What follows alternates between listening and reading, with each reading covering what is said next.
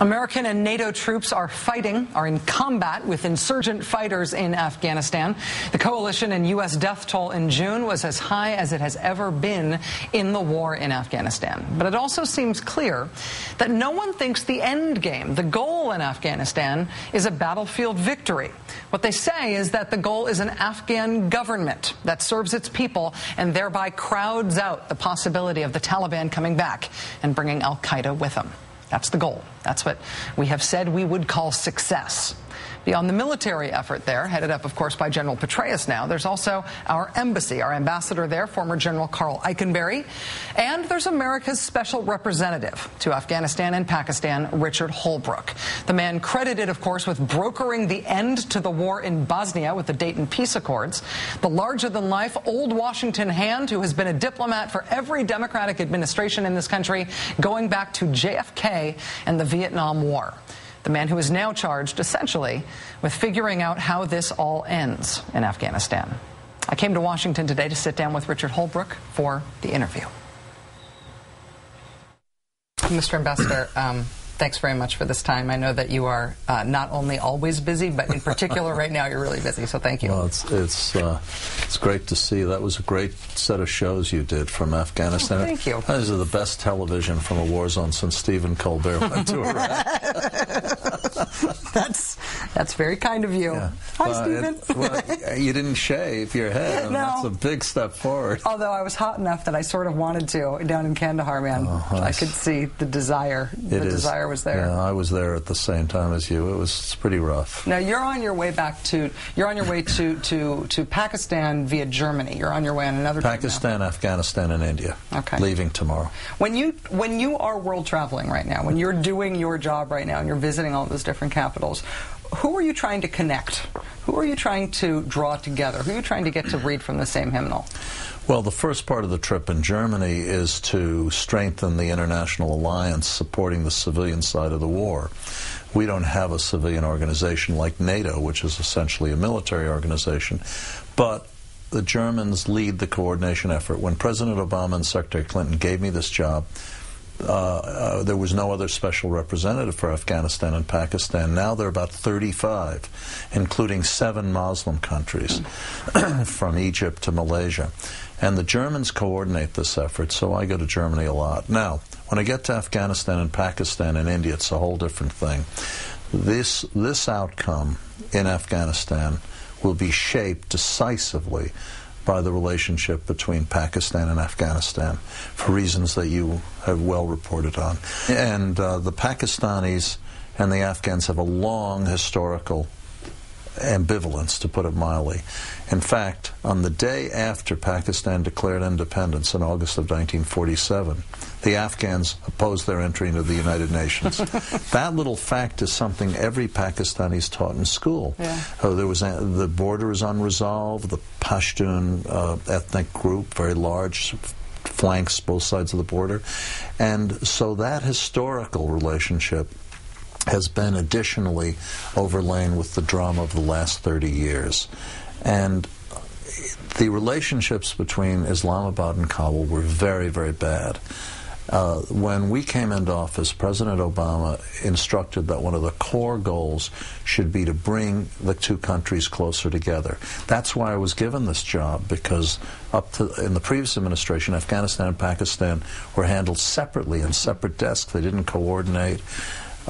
And we're trying to get them to be more closer to one another, building trust. It's a long, difficult process. So that'll be part of a very large agenda in Pakistan. In addition, we've been trying to improve U.S. relations with Pakistan.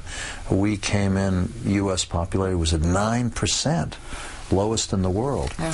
It's gone up, but not much. Hillary Clinton went there last October and did a spectacular job wading into the crowds, defending America, explaining what we were doing, and it helped with the polls, but it's a long process.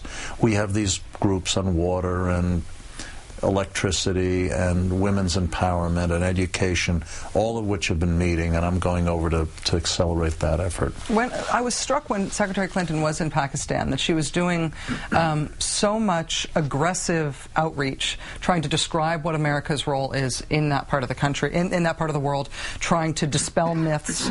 There's so much anti-American sentiment in parts of Pakistan, but she kept getting asked over and over and over again about drone strikes, and she kept having to answer over and over again that she can't talk about that. Obviously, you can't talk about that either. Nobody in government can. CIA operations. What drone strikes? Well, we know that they're happening, and yet nobody in government can explain them or be held accountable for them because they are ostensibly secret. Doesn't that sort of loom very large over any effort to try to improve things between America and Pakistan? That's a really clever question. Thank you. So your idea is that I either talk about what we're not going to talk about, or I don't talk about it. I know you won't talk about those drone strikes, but how can we improve relations without ever bringing those things into the realm of discussable material? I think if you go back to Pakistan today, one of the most interesting things you'll see is that issue is not as prominent. It hasn't gone away, but isn't prominent as it used to be. Why? Because the Pakistani Taliban, the TTP, has been targeting Pakistanis more and more and more. And anything that can be done to weaken them is welcomed, particularly by the people in the tribal area. These are vicious people, these Pakistani Taliban, and they have done some terrible things. And recently, one of the groups destroyed the largest shrine in Lahore, the greatest shrine of the Sufis in the world. And that had a terrible effect. And then there was the videotape of the whipping of the young girl, the teenager, in Swat. And all these things have escalated to get the people really angry. And the Pakistani army's gone into Swat, it's gone into the tribal areas, and anything that can be done to weaken these people is welcomed by more and more people. Is Pakistan capable of, and I mean, when I say Pakistan, I actually mean the Pakistani government, the military, and the intelligence services, are they capable of dialing up or dialing back the insurgency in Afghanistan? Are they linked enough with the people who are shooting at U.S. troops and coalition troops in Afghanistan that they can really control the tempo? In my experience in the U.S. government, I've never seen an intelligence issue in which there's more argument and dispute than the one you ask.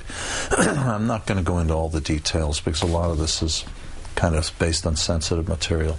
But I think you have to differentiate between the different groups of bad guys that are out there. First you have Al-Qaeda. Then you have the Afghan Taliban. Then you have the Pakistani Taliban I just mentioned. Then you have the LET, the group that targets India, which is more Punjabis, and caused the Mumbai bombing. And then you have, last but definitely not least, the separate group of terrorists called the Haqqani Network, which, as I know you heard on your trip to Afghanistan, is the group that goes in from the eastern part of Afghanistan right into Kabul, and they attack the Indian embassy and so on. So you have all these different groups. The Pakistanis are fighting the Pakistani Taliban very aggressively. They've taken over 4,000 casualties. The Pakistani Taliban is the group that gave the training to the botched Times Square bomber. And they have begun to target the United States in addition, so we have to pay particular attention to them. And on my trips to Pakistan, the one I'm starting tomorrow will be my 14th trip since I took this job. That has been a major subject of discussion. The Afghan Taliban, I think we all feel that we can do more, and we want to do more, and we want to work with the Pakistanis to further our common interests. And so on and so forth. Do more against them, do more to disrupt them, even as they take sanctuary in some places in Pakistan. Put them under more pressure. Yeah.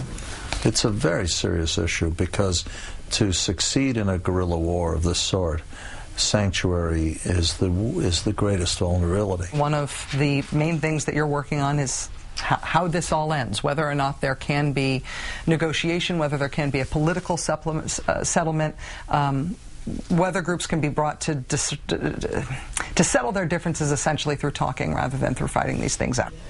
If the Afghan government wants to include the Haqqani network in talks, in resolution talks in Afghanistan, what's the U.S. government going to say about that? The Haqqani network blamed, as far as I understand, for the murder of those CIA officers in Afghanistan, linked to al-Qaeda, certainly.